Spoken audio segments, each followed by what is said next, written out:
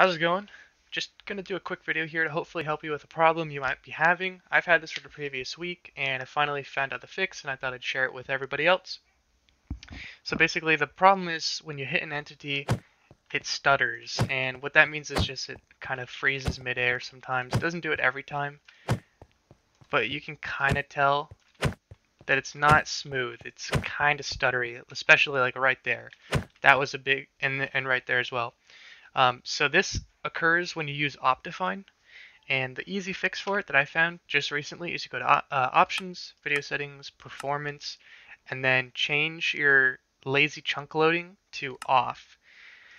And then now you should have very smooth, no more stuttering when you move your entities around and hit other entities. So hopefully that helped you and helped me. From what I could tell is the lazy chunk loading causes lots of problems, so you probably don't want that on. But anyways, take care.